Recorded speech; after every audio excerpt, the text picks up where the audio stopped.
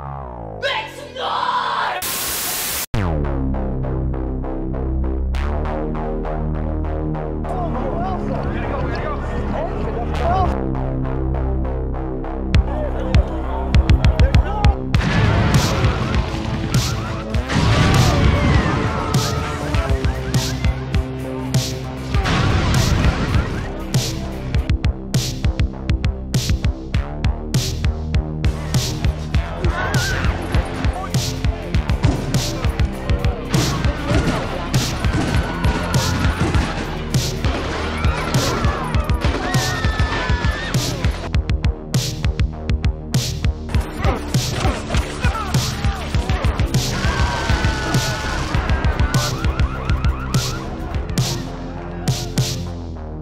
I am not struggling at all!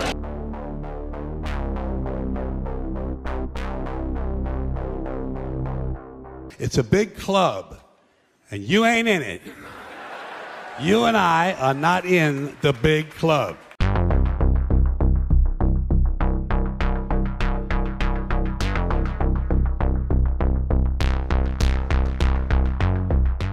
So, I've covered some games that were controversial for their time, like Manhunt 2 and Bully, but this is the first title I've scrutinized that could be considered almost more contentious in retrospect. State of Emergency is a third-person beat-em-up in the vein of Dynamite Cop and Fighting Force. Developed by VIS Entertainment and published by Rockstar Games, the game was distributed for the PS2 in February of 2002, with an Xbox and Windows port released a year later. Hard on the heels of the smashing success that was Grand Theft Auto 3, released the year prior, the developers were keen to try and capitalize on the controversy of Rockstar's legendary 3D sandbox. They even used a clever marketing gimmick in the form of a sticker printed on the box that implies that the shop employee must check your ID prior to purchase, giving State of Emergency that dangerous, forbidden vibe meant to grab your attention. This, combined with the flashy cover art, replete with the big yellow Rockstar logo, flames, and the mean muggin' Latino, Spanky, definitely helped to draw people in. But beyond the flash gimmicks, was there any substance? This country is fucked! You sons of bitches! Gotta find you. State of Emergency is set in the United States of America, and so the tale goes. An economic crisis in the year 2023 has weakened the US government. Now, this is the type of ludicrous fiction that I appreciate in my video games. This economic collapse allows the American Trade Organization, a thinly veiled parody of the World Trade Organization, to form a paramilitary group that overthrows the government and establishes a police state. Several years later, a resistance group of Maquis wannabes assembles. Creatively named Freedom, this group of fighters instigate nationwide riots. The big bad corporation declares a state of emergency, and that's it. That's literally it. ¡Ódale!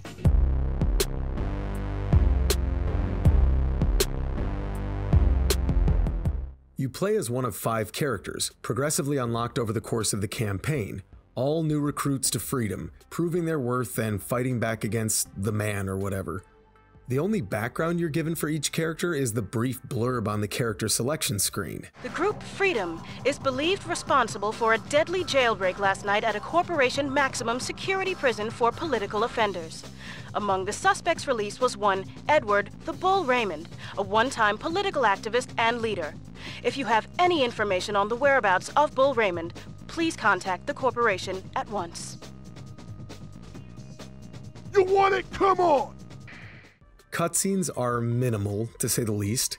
A few flashes of gameplay footage, set to narration by a female broadcaster, is about all you get. Missions are delivered via text boxes without any voice acting. Every time you finish a level, some random dude from Freedom congratulates you. This is literally the final cutscene, your happy ending. This is an emergency bulletin from Corporation News Central in Capital City. The corporation has suffered a devastating loss at the hands of Freedom. We'll try to stay on the air as long as possible. Citizens are advised... Oh my God! Listen up, people. The time to rise up is now. The revolution will be televised. You know what we're talking about. We're taking to the streets and pushing the enemy out. Let's show them what freedom is all about. It's time for democracy again. No more corporate slogans. No more logos. The flames of freedom are spreading. It's time for you to join the cause. Okay, so now what? You've destroyed your own cities and killed hundreds of your fellow citizens, leaving you to live in a lawless dump of your own doing. And once the warlords and the criminals take advantage, you get to truly live out your communistic utopian fantasy, which is the one where you go hungry and find someone else to blame for all your problems. Oh! Oh! Where were the Vipers? Initially in development for the Sega Dreamcast, it was determined that the target audience for a game like State of Emergency was largely going to be found on the PS2, especially after the success of Grand Theft Auto 3. Converted from an action strategy game early on, the team shifted focus and decided to make the game an action-packed riot simulator where the screen would be filled with as many characters as possible, and not only that, but each character would have intricate AI programming, allowing for more sensical route-finding behavior. The team at VIS developed a PS2 renderer that would take advantage of the relationship between the PS2's main CPU, the emotion engine, and the GPU, which consisted of two vector units which allow for complex data processing without big memory latency issues. This optimization and balance between CPU and GPU allowed the complex AI behavior to work in tandem with the rendering. What this means in simple terms is that the player could see up to 100 characters on screen at once carrying out riotous behavior without a dip in performance. Given the age of the hardware this game was developed on and how far games have come since, playing through State of Emergency again 20 years later is still quite impressive on a technical level.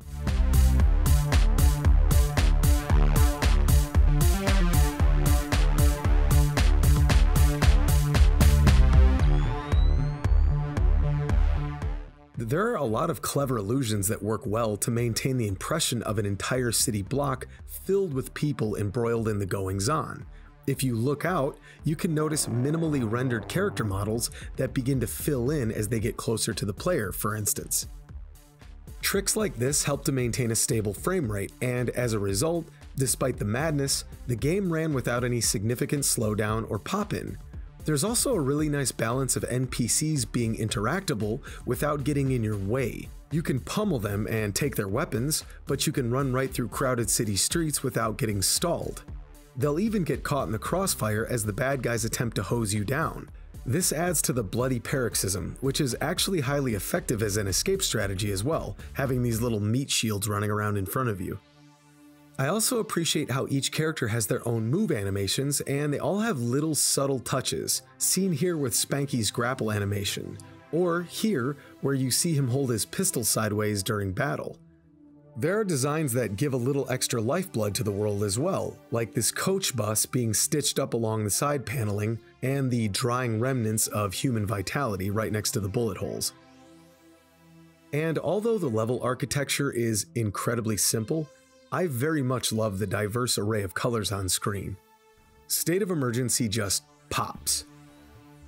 As much as I love Grand Theft Auto 4, it's easily my favorite GTA game, it's very drab and washed out, and although this is tonally appropriate given the sobering, gritty plotline, playing the game recently and then playing State of Emergency, the splash of hue was really appreciated.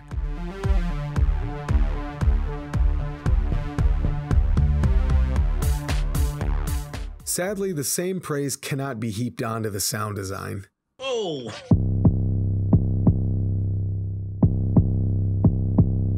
Take him down! This just in. Capital City Mall is the scene of a deadly siege. Alright, this won't take long. In short, the audio design in State of Emergency is there, but barely. Voice acting is limited to a few lines on the character selection screen, a random member of the Freedom Group, the female news broadcaster, and the hollering from NPCs in the world. The sound of chaos is done pretty well, with shouts and shrieks and the occasional helicopter flyover. The illusion of a large-scale riot is held up sonically, but the sound effects are very stock. Machine guns and explosions are straight from the big library of sound effects, and you hear the same handful of panicked NPCs in every level. The music flat out sucks.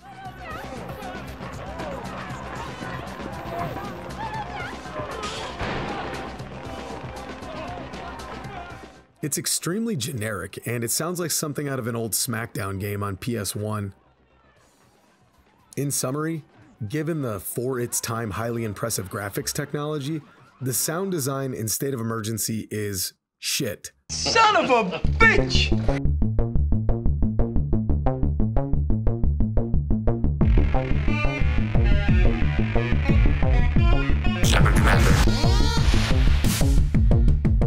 So, the story doesn't mean a whole lot in State of Emergency, and that's fine. Nobody plays Mario for the storyline either. The problem is, Mario is actually fun to play. Oh! The gameplay in State of Emergency is as follows. It's a beat 'em up, and well, you beat stuff up. What separates this game from a multitude of others in the same genre is the ongoing riot during each level. Everywhere you look, dozens of civilians run amok. Some carry stolen goods, some are just fleeing to safety. Mixed into the mess are gangsters from various sets, police squads, and occasionally special agents and military personnel akin to the National Guard.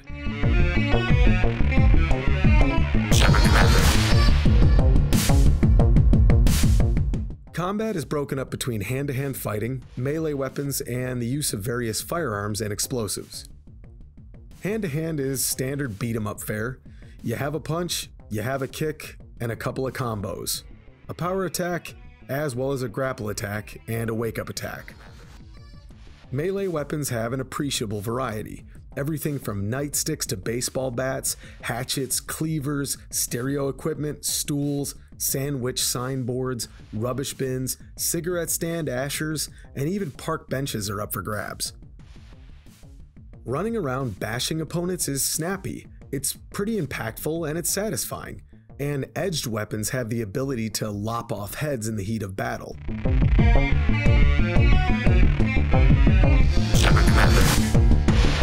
You can even beat up people with a severed, charred arm, which is so over the top and ludicrous that the brutality is basically nullified. Firearms are just as diverse and are mostly good fun to use. Popping off shots with the pistol is okay, but it's definitely underpowered. Get down on the ground! And I'd rather snag a baton or a hatchet, but everything else is super punchy and gratifying. We'll tear your soul apart. The shotgun, especially in close quarters, is particularly brutal and destructive. The Uzi, Kalashnikov, and M16 are all reliable and appropriately devastating. Then we have some heavy-duty stuff.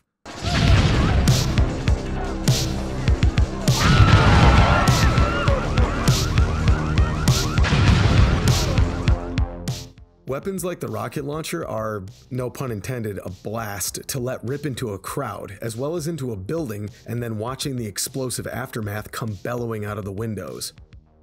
You can wield a gas grenade launcher, which is kind of cool. It's classic weaponry that you'd associate with the subject matter.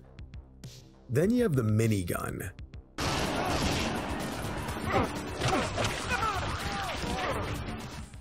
Showering the bad guys with 7.62 at 4,000 rounds per minute and watching the meat grinder before you is pretty gnarly, but in gaming, there are few things more satisfying than this.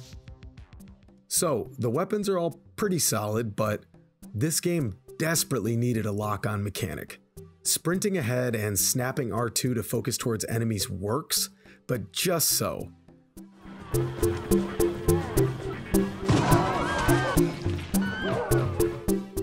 Oh yeah, and by the way, there's a small plot point about a corporate doctor offering free inoculations. As it turns out, they were putting microchips into those injections. You know, I really miss the days when this was a silly plot in a video game and not something strangers fervently argued about over the internet. Also, it's impossible that such a corporate doctor exists. We got Death Star. We got Death Star. Anyway, State of Emergency's campaign mode, titled Revolution, takes place over the course of 4 levels: Capital City Mall, Chinatown, the East Side, and Corporate Central. Each level has a series of missions doled out by Freedom contacts scattered about the map. Simple enough.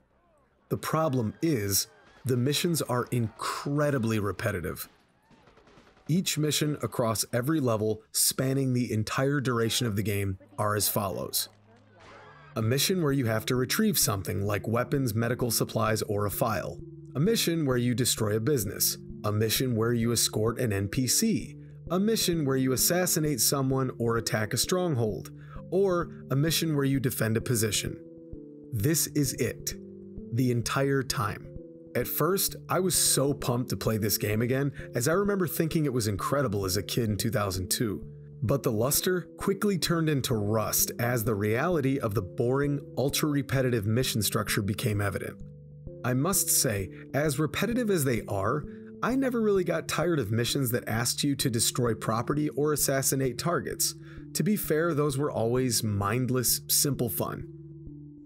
And watching an explosion knock down a building tapped into that unevolved primal dum-dum spot in my brain. I can't lie. These missions were pretty good. Then you have the escort missions. The amount of vile, filthy words that came streaming from my mouth during these missions would have Liam Gallagher blushing. These missions are unbearable and really tainted my nostalgia for this game beyond repair. The goals themselves are very simple and involve a variation of take me here and protect me while I do a thing. Fine, but these milksop weaklings have tiny little health bars and are oftentimes defenseless. Even when they have weapons, they still suck. Watching your delicate charge get surrounded and beaten to death as you're busy getting grapple locked is so infuriating that I can barely manage to find the words to describe such misery. 3 mechanics would have mitigated this frustration. 1, a solid lock-on mechanic as I mentioned earlier. 2, the ability to command your ally to hang back or to take cover. And 3, the ability for your allies to pick up health like the player can.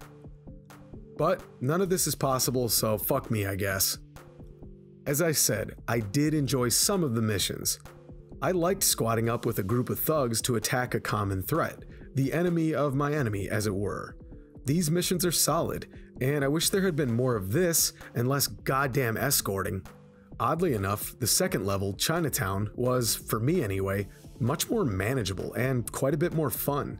I sort of fell into a groove and didn't have much trouble with any particular mission. Although the missions were the same old same, it seemed like they were balanced and the objectives were spaced out a little bit better.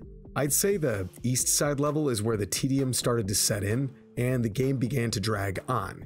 But it was when I got to the final level, Corporation Central, where I really began to lament this playthrough. The missions went way overboard, with the meet character X here, oh no it's a trap, defend character X against an onslaught of enemies with automatic weapons and so forth. In this footage, you can see a perfect example. I failed one ambush, fine, only to get the chance to play the exact same type of mission on the other side of town. And watch how corny this is. I protect the subway worker from the beatdown ambush, only to have military thugs inexplicably arrive to gun my guy down pronto with no chance to prepare. And if I want to try that mission again, I have to run all the way back, talk to my contact, and then hoof it all the way back to that spot. This mission structure, in conjunction with the monotonous requirement to run through subway footpaths, made this last level absolutely brutal to finish. Despite my frustrations with the mall and the various escort missions, this finale was about as fun as pulling a boulder up a sand dune. The last mission sees the player shoot a few rockets at the big bad corporate HQ, and your reward is a brief cutscene that celebrates your self-aggrandizing massacre. Huzzah! Do the bit! Do the bit!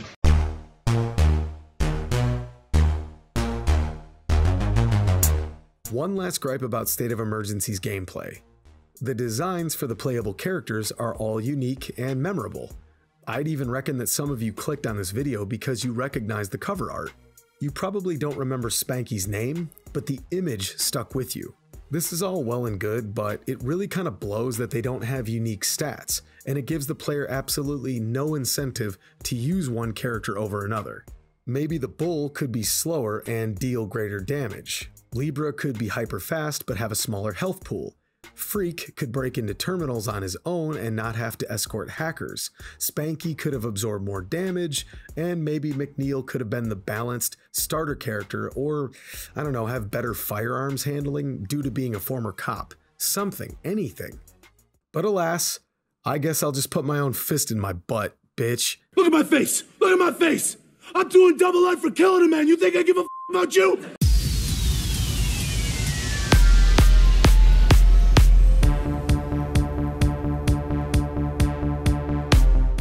So the campaign mode is about as deep as a sheet of corrugated cardboard and almost as fun to play with. But the game is redeemed to an extent by Chaos Mode, which lets the player take control of any unlocked character to play through various challenges like Timed Chaos, where the player is given a time limit to run around causing as much mayhem and destruction as possible to rack up the highest score. Think of it like a bloodier Tony Hawk's Pro Skater. It's fun to play alone, but this also makes for a phenomenal pass-the-controller multiplayer mode, seeing who can accrue the most points in the set time. It kinda reminded me a bit of Red Faction Guerrilla's Wrecking Crew multiplayer mode, a mode which, by the way, I highly recommend. There are other challenges as well, such as capping an army of cloned riot troopers, with or without a time limit, which made for a fun little distraction. Again, I say that the campaign mode is pretty beat, but Chaos Mode is a blast, and if you can snag State of Emergency for under $10, this mode will give you some value.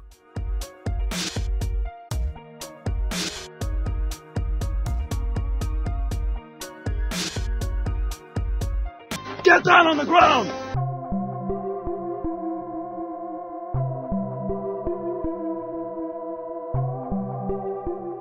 I distinctly remember my brother showing me State of Emergency back in 2003 when it came out for the Xbox.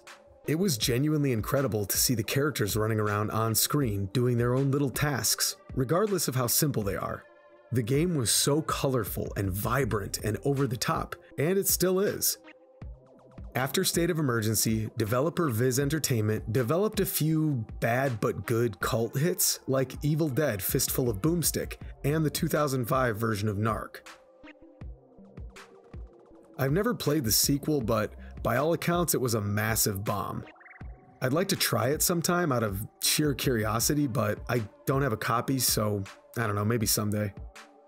Prior to release, politicians from the state of Washington officially denounced State of Emergency due to the similarities between the game and the 1999 World Trade Organization protests in Seattle, which cost the city millions of dollars in property damage.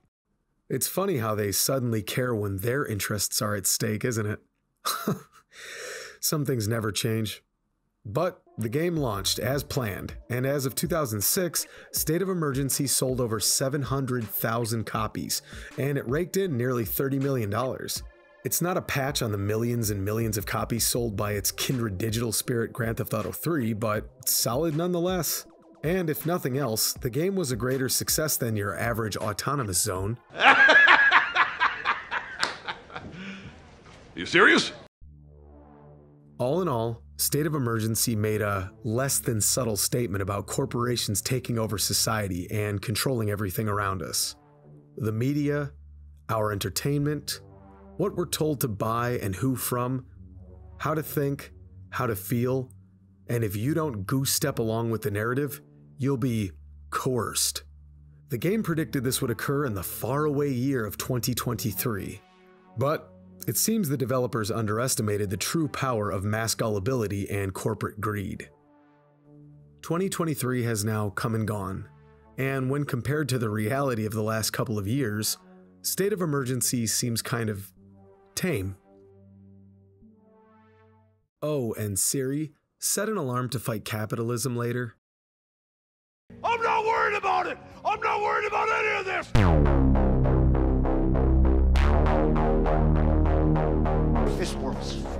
so fucked up.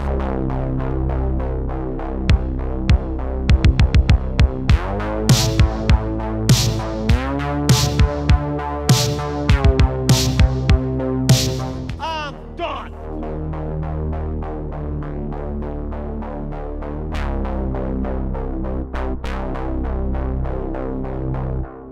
Do what you want. Pull the plug.